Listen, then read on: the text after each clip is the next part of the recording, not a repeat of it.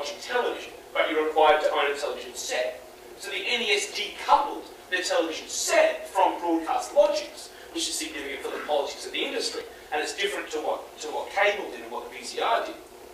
But then we fast forward to about 1994, and Sony dumps its project to build the Nintendo CD, and instead, invents the PlayStation.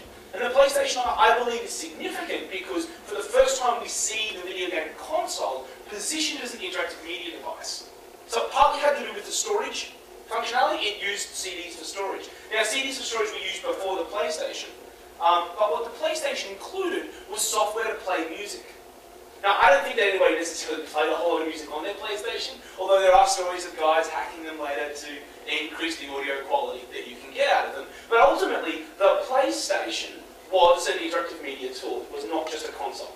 And we really saw this accelerated when we had the launch of the Xbox and the PS2, which of course had DVD playback functionality. And that really was the killer app, I think, for moving the console out of the domain of a kid's toy and further into the domain of a leisure device. Because what we see now is the console progressively positioned at the centre of the living room experience.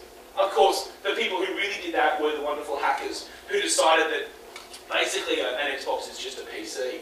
And so with a little bit of tinkering here and there and a solder point or two, what you can do is stream all of your DivX content to it and use it, really unlock its functionality as, a kind of home media centre.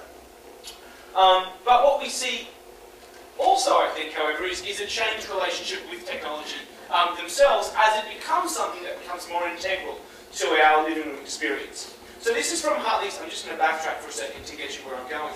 This is from, the picture on the right is from Hartley's study of television. It's a picture from the 1960s of a lass who got married in front of a TV. But this is not necessarily exceptional. People were doing this at the time. Partly because when you think about what people do with television sets, particularly before they became flat screen and we integrated into entertainment systems, they were altars. You put photos of the grandkids on them and some pretty flowers. And so why not get married in front of the TV? And it's just gone forward a slide instead of bringing up. Oh, it did. And then on the right, of course, we have Carol Sini, who had this game cake custom made for a wedding. That's her husband looking very disappointed in the background. No, I have no facts to back that up. But she got this cake custom built, and I think that there's a parallel here in the role that video games play in our life as an ordinary domestic technology. What we have at the same time, however, of course, is a reinvigoration of this notion of science. So when the NES is the kid's toy, the science of it doesn't really matter. It's one of the reasons that the Dreamcast is a wonderful, wonderful, wonderful platform, is because the Dreamcast was freaking futuristic. And it had the portable LCD displays and controls and all this mad science, And we're seeing this reinvigorated as people charge you more and more for consoles and tell you that they can do more and more things. But what it is really is a reappropriation or the return of an old discourse about the introduction of new technologies. Because on the left there, a picture from 1956 of the introduction of television to Australia. And what's maddest about that is the guy's running a lab coat. Television, the most domestic of technologies, was at one point freaking science. And so I return to this picture, because what I see in this picture is a kind of fusion of all of these things. First up, we have the video game console as now both more than an ordinary object, but not quite something special. To have it in your house is not exceptional. It's often, it's often had in this kind of a cluttered lounge room environment, which invites a whole lot of discussions about gender and about labour, about space organisation, particularly when we move down to this kind of a setup, where the console is only one amongst a whole bunch of other entertainment toys. I mean, this is an incredibly gendered experience to set up your console like this, because this is about saying the console, like the DVR and like this is the big pump and audio system and this is the DVD player, needs to be positioned amongst all of these tools that undomesticate a domestic space.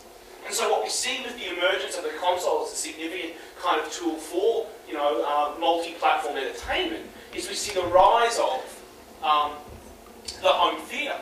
And the rise of the home theatre served to re-masculinize the living room or the lounge room. It the side of domestic play. Instead, it was a friggin' theatre, you know, that you had to have pump and sound for. And so one of the interesting things that's come up now, of course, is the wireless controller, which resolves apparently one of the key complaints that come with mixed gendered living environments and video game consoles. And that's what the hell happens when you have to hide, you know, the controllers because it looks like a mess on the floor. So you'll notice that I'm kind of at the end of all of the things that I had to say, which was just a bit of a maelstrom really about the role that consoles played in the leisure space. What I'd really like to do is use this as an opportunity to make a plea.